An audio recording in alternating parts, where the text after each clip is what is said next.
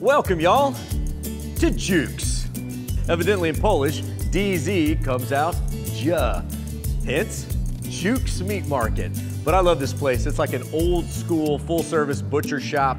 It's this incredible like beef jerky roadside stand, but they got one house specialty that's made right here in the back. Let's go check it out. This is where you'll find the real deal butcher shop that goes back to the 60s when it was started by the Dziuk brothers. And this is Kenton Sims carrying on the third generation of family ownership and the making of their house specialty, raw meat Parisa. And then one of the staples is the Parisa, which is it's Texas tartare, man. So it's seasoned ground round with cheese, onions, salt and pepper to taste, and you eat it just like that on a cracker, man. So you say tartare, makes me think it's raw. It is, it is. There's nothing added to that to preserve it. It's just like eating a rare steak, you know, and it's 100% raw meat. Yep, raw.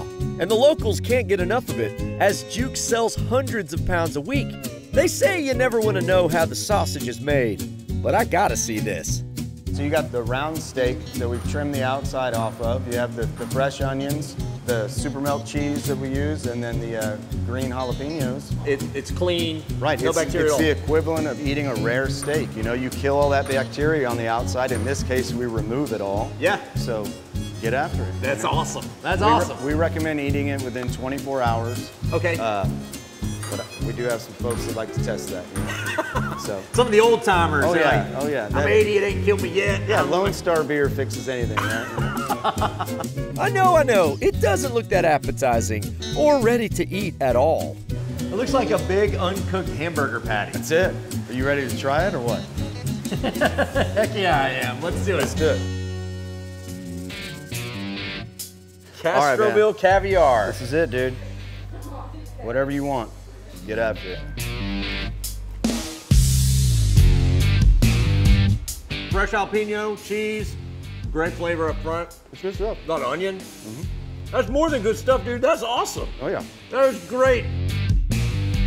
My brain doesn't want to think I'm eating raw meat. Yeah. My brain just wants to keep going after it. That's the hardest part for people to get over is to go, really? We're really gonna do this?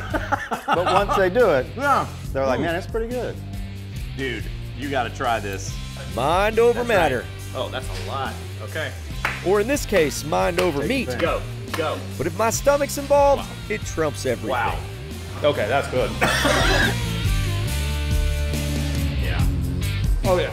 Isn't that good? Winner. Parisa dinner. What I love about it is it's an old school thing. This really isn't something new that some hipster in a fancy restaurant dreamed up. Like this is the way it's done by old timers in old town, small town meat markets. For a long time, you know. Well, thank you, brother. No problem. That was fun. Thank you. Yeah, heck yeah. Hey, Chet, I have a question. Can we get a meat grinder for the office? Little tabletop grinder, little Parisa for lunch. Why not? Cooking for me just got a whole lot easier. Yeah, I don't even have to start the fire. I just grind it up. Ready to go. If you liked this video, chances are you're gonna love another video that's somewhere right about here. Or you can visit thedaytripper.com. But above all, what I want you to do most, remember the Alamo. I'll see all y'all out on the road. Bye con Dios, amigos.